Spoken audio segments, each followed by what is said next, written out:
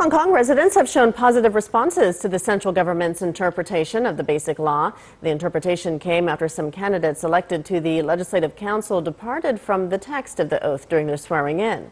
People from all sectors of society supported the decision, saying this is a strong counterstrike to separatist forces. The National People's Congress set clear rules on oath-taking by interpreting Article 104 of the Basic Law on Monday. Response in Hong Kong widely agrees with the principle of one country, two systems, and Hong Kong's place in China. This is a must. Hong Kong is an inalienable part of China.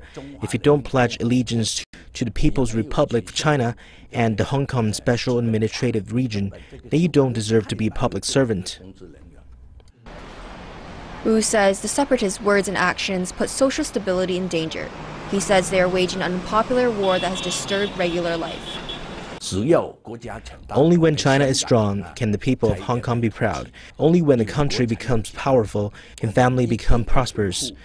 We must uphold national integrity and security. That is our duty as Hong Kong residents. Two lawmakers-elect deliberately insulted the country and its people while taking the oath of office, and even advocated Hong Kong independence. From now on, public servants must adhere strictly to the Basic Law. We must pledge allegiance to the People's Republic of China's Hong Kong Special Administrative Region. I believe most people in Hong Kong, no matter if they are scholars or judges, would agree with me.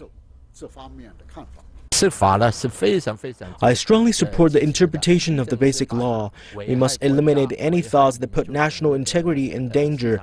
I would say 99.9% of the Hong Kong residents would definitely agree with it. There is no other way.